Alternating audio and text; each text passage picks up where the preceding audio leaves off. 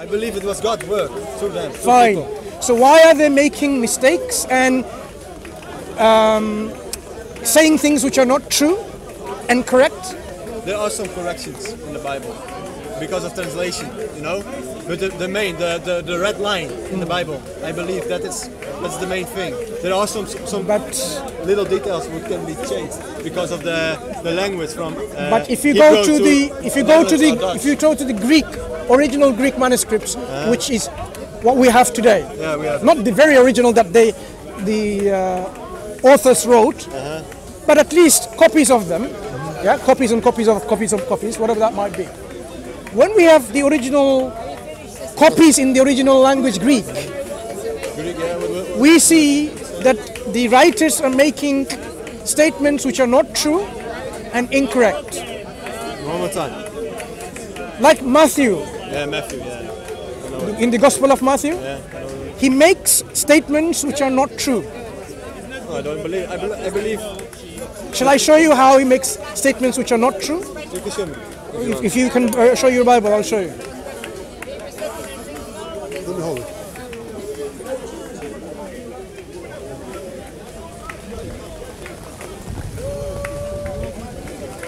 But doesn't matter. Okay. Did you read the Bible? Parts of it, maybe. Right. Yeah. Because my book is the Quran, right? Yeah, I never read it, but I will study in it. I want to know your point, right? Yeah. Step by step. Matthew, I'll give you some examples, not too many, few examples. He writes at the very beginning, whoever this person is, right? The list, yeah. He says, he concludes here, so all the generations from Abraham to David are 14 generations. From David until the captivity in Babylon are 14 generations. And from the captivity in Babylon until the Christ are 14 generations.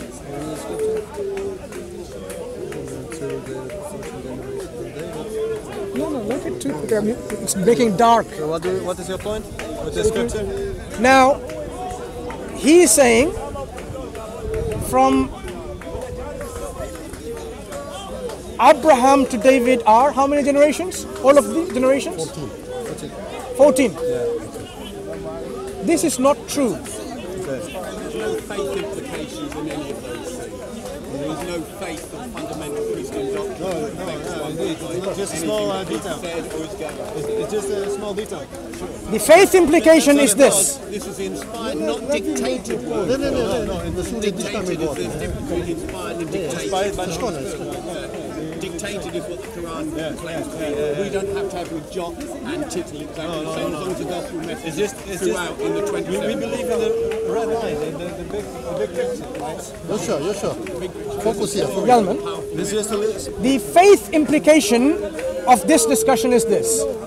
If somebody writes to you about God, heaven, hell, prophets, angels, and tells you and informs you about it, you expect them to inform you correctly, without making mistakes, without making any errors, without lying. Yes, you expect them to convey to you the information in accuracy. You have it accurately in the Quran? Yes. We'll come to the Quran in a bit, right? So here, even in the Greek language, you will see, I urge you to go and see what's in the Greek on this statement. Very good. Yeah. What you'll realize, Matthew is conveying you some information about these people, which is not true. The reason why I say it's not true, because we can go to these people who are mentioned in the Old Testament. And we can find these people, like in 1 Chronicles chapter 3, right? These are where... Brother, close it down, brother. Close it because it's too big. We can cover this all of us. Here. These people are... It's not about words, right? This is the Jesus story that we're interested in. This is not about... The big picture. Yelman. When someone tells you about God, it is not a story. is reality. Yeah. You would expect, you expect they to give you true stories, but the story they are giving you is what? Mixed with falsehood. If you have a book in which falsehood is added to, in the stories, true stories of God, you would say, I am not going to take this story because that story has falsehood added to it. Would you not say that? It doesn't affect the story. Would you not say that? Excuse me.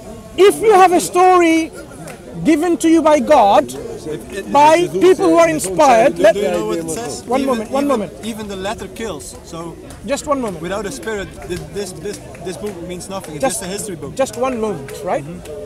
If God inspires people to write about God, and they're writing things with false information, are you saying it doesn't matter? Does it make sense? If they write about with the big false, picture. no, if they write with false information, are you now saying it doesn't matter? You think that this scripture, this little small fiction, It's not small.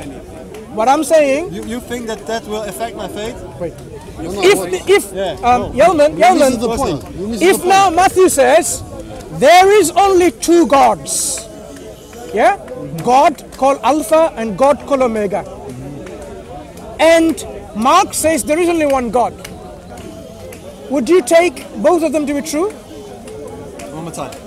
If Matthew says there are two gods, God called Alpha and God called Omega, Yeah, Alpha and Omega. Yeah. yeah, two gods. Example. And then Mark, The beginning. and Mark says in another gospel, there is only one God, the God of Christ. Would you say Matthew is correct in saying there are two gods? And it doesn't matter? They all see it from another perspective. So even if he said there are two gods, it doesn't matter. He didn't say there were two gods. If he did, It's not written in it. So No, if he did, Example. I'll give you an example. If he did, and if he did, and they're yeah, if it's nonsensical. all- You could come out and say if. Elman, Elman. Example. I'll give What you we are example. trying to illustrate the point. I could say let's suppose something to you. Elman, let's just are you pretend. listening? And The I point, He has a good point. So I totally what I'm trying to illustrate to you is this. deal with evidence. If someone writes to you about God, you would expect them to write with accurate and correct information. Exactly. Yes? Yeah, but If they say things which are untrue, would you just say it doesn't matter? how is it possible that this book is the most sold book every year again? There has to be a God behind it. So the criteria of the authenticity of a divine origin of a book is if it's a bestseller. Is that you say? Is that what you're saying? It is best. Is that you He saying? has to believe in the Injil. He has to believe in the Torah. My friend, He hasn't got a my copy. friend. Did you know that Muslims Can you have not to believe interact, in the please? Gospels? Excuse me. He has to believe in the Gospels as an Excuse me? article of Yeah, faith. He hasn't even got a book to Can show you not interact, At least please? you've got a head start Let's on have a you. nice discussion. So, Elman- I'm helping my Christian. Well, you can listen. Yeah, you can. Brother, that's okay. But Listen, let's have a discussion one by one. if you have... You're also helping each other, right? Look, You know, look, look. no one doesn't talk. I didn't say anything yet. No one doesn't I didn't say say anything. And I'm here for the first time, right? I know, I He can tell. is coming every time. Right? Look, look. I didn't mind. He's telling you anything. Did I mind? No, no, What no. we are saying in a principle, But I in can, general. I can convict you. I No, can't no, do no. that. I'm not saying I can convince you. No one can convince you except God. Yeah. Do you agree? By the Holy Spirit. Only God can make us believe what we believe, right? Exactly. If I cannot convince you, I cannot convert you. Neither can you do that. Only God has the ability and the power to do it. Yeah, Yes, of course. good. But So I believe having that that the Holy understanding, let's make one this clear. If we believe in a book which is inspired by God, as you say, you would expect that book to give you accurate information and not It untrue. does. It does. Good. About salvation. Okay. Okay, hold on a second. No, That book should I know the main things, the basics, the foundation to get saved and to get Listen. born again. okay. This book, if the author gives you false information about something else, would you still say it doesn't matter?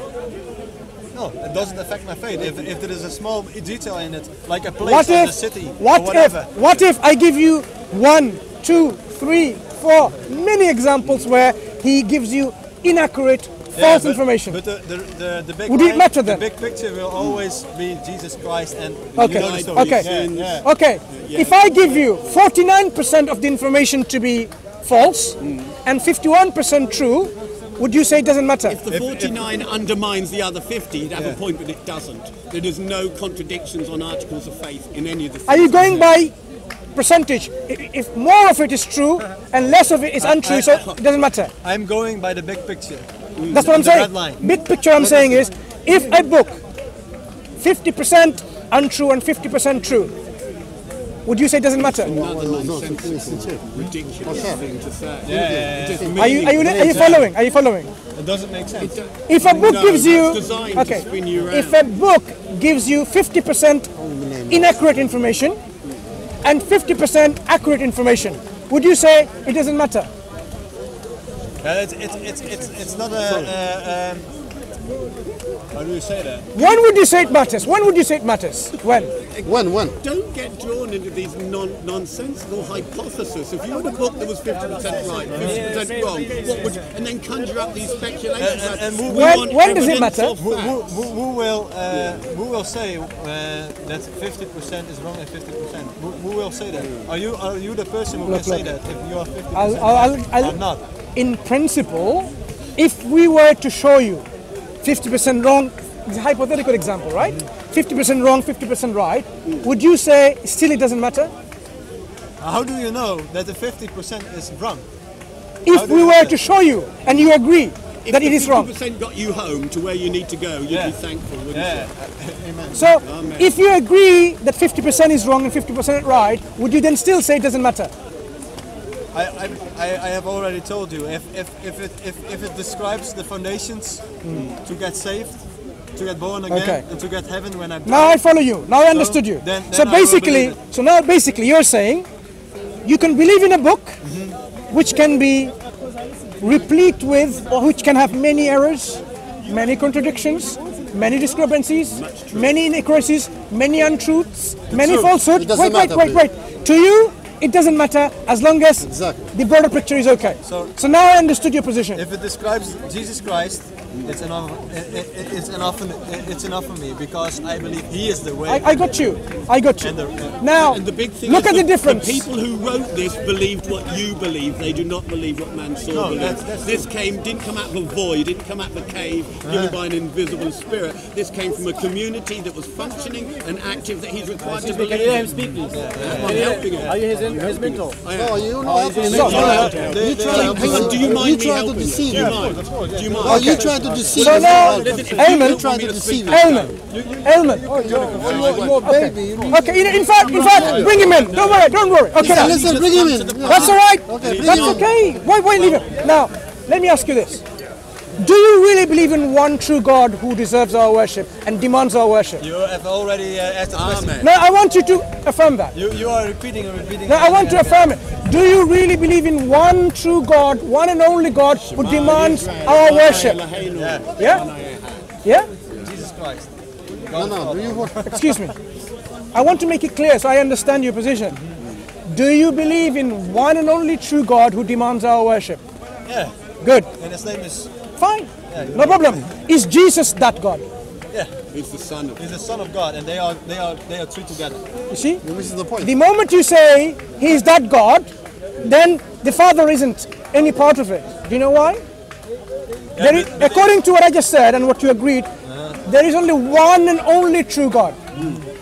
If you are one and only true human being, can there be any other human beings anywhere? No.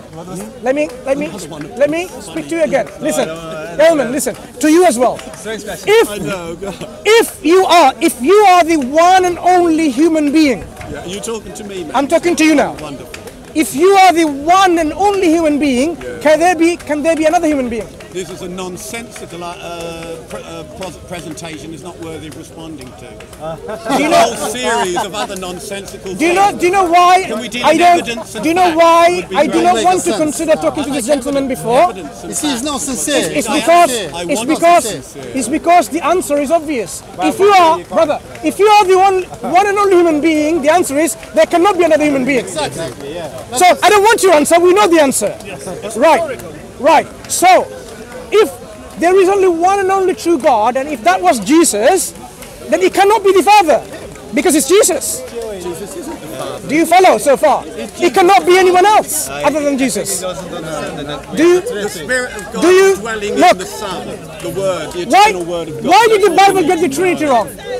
Why did the Bible get the Trinity wrong? Who are the members of the Trinity according to the Bible? Trinity. The Bible gets the Trinity wrong. Give us a verse. Who are the members of the Trinity in the Bible? Get him to give you the verses. What verses? What verses? Let me ask you again, both of you. Who are the members of the Trinity according to the Bible? Trinity means 3 in 1. Father, Son, and Holy Spirit. According to the Bible. Where does it say in the Bible, Father, Son, Holy Spirit, they're 3 in 1? Have you Where? heard of the Father? Have you heard of the Son? No, Have that's you not heard the of question. Spirit? The It question is, Three. where, You won't find Tawheed in Because the there's- Quran either. where in the Bible, where in the Bible, they are mentioned that the 3 are 1. Where? Answer is Where in the Bible it is mentioned that these 3 are 1, because that's what Trinity is. Trinity means tri-unity, 3 in 1. They're all uncreated and eternal, therefore they must be one. that's not question. That's not the question. Where in the Bible, repeat my question again, that they are stated to be 1, 3 in Because 1. they describe 3 of them. Where? They Where? describe the Father, they describe the Holy Spirit, they describe They're eternal. Right. They're eternal. So now, Yeah, they if you have a description about these 3, it makes them their 1. They're one in the same substance. Do you follow so far? If you have the Father and the Son and the Holy Spirit mentioned, even though it doesn't say they are 1, but just because they are mentioned, it means they are 1. And you they are say? Trinity, right? Yeah, they are Trinity. Is that what you're saying? They're uncreated and Wait, eternal. wait, I'm not- That's all that matters. Are Like you- the attributes of Are you Allah. are you Exactly stating the are you same. stating that Before the I foundation have of to this go world. home. I have to go home soon, but you can go home, but I will show you where the Bible gets the Trinity Oh wrong. no, I'm leaving it. Yeah. yeah, anyway, God bless you. Let me show you where the Bible gets the Trinity wrong. Shall I show you the verses? The Bible. Can I show you the verses first? I believe you know the creation, the story when it started. Before you go, I made the claim, right? And Come inside. We come inside because it's raining. right. So, if I find the 3 individuals I mentioned, it means they are Trinity, right? Trinity. Yeah? I believe in a Trinity. Yeah. No, you believe in a Trinity consisting of the Father, Son, and the Holy Spirit. I believe I'm also gonna- let me show you. Who are the members of the Trinity according to your belief? God the Father, God the Son, and God the Holy Spirit. Yeah. Just because they are mentioned, yeah? So let me give you other Trinities in the Bible.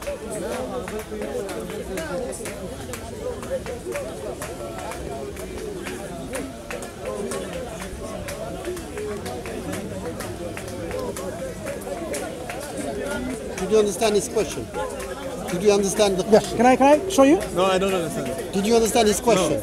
I don't understand. Can you repeat again, please? Okay. I asked you where, and I asked that gentleman who left because he knows exactly answer. where he won't be able to answer. Yeah, exactly. That's why he had to go. Maybe another time, right? I'll give him the You opportunity. don't know that. This is just. Maybe another time. Okay. He went for some personal Oh, reasons. you Never saw mind. him I take before. it back. I take it. You have spoken to him before. Oh, okay. I asked him where in the Bible it says there are 3 are 1. 3 or 1. There is nowhere in the Bible there's a 3 are 1. The only thing that you have close is where 3 of them are mentioned. Now I'm going to give you other trinities. Yeah? Yeah, show me. Another Trinity. No, the Trinity. Sounds interesting. It's cold. Oh, I'm getting wet. Put the hoodie. It's cold.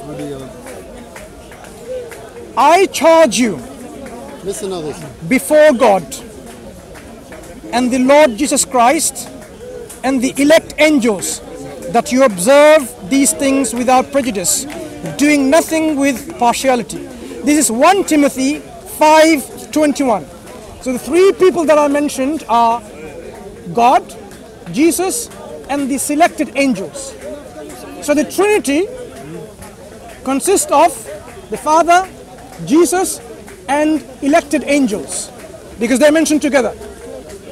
Let me read it. It's not the only verse. Let me give you more. Yeah, but what, Where the Trinity in the is the Bible point is, about this then? Trinity in the Bible is the Father, the Spirit and the angels. Not the Holy, the Father, sorry, beg your pardon. The Father, the Son, and the angels.